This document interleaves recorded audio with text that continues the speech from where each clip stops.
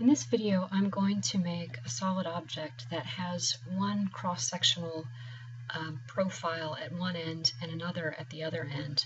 It's going to be a table leg that has a circular profile at the floor, and then as it rises to the top, it will have a square profile. Right now I'm in the top view, and what I'm going to do is make the profile of the leg at the bottom. Alright, so I will start by making a circle that has a 3/4 unit radius, and it will be located at the floor. And then what I'm going to do is I'm going to make a square that has a 2x2 profile, and I'll put that at the top. Now what I'll do is I'll go to the front view,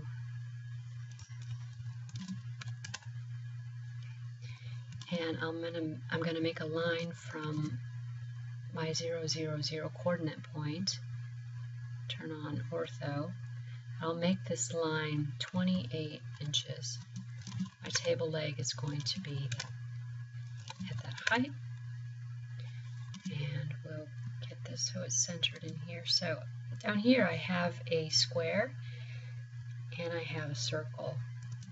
And what I want to do is move this square up to the top here, but I want to give myself a reference line to snap to. So I've got my square with a line passing across it in the diagonal, and I'm going to move it from the midpoint of that diagonal line to the top of my 28-inch vertical line. Okay. So my table leg is going to go from this circular profile up to the square profile, and I'm going to use a command called Loft in order to do this.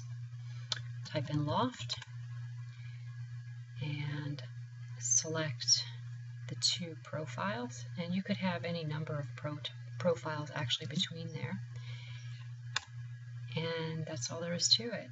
If I change to a conceptual view, I'll be able to see what it looks like. And if I use the 3D orbit tool, I can sort of spin around this. Right. If I go back to my top view, I should see the square profile, like so.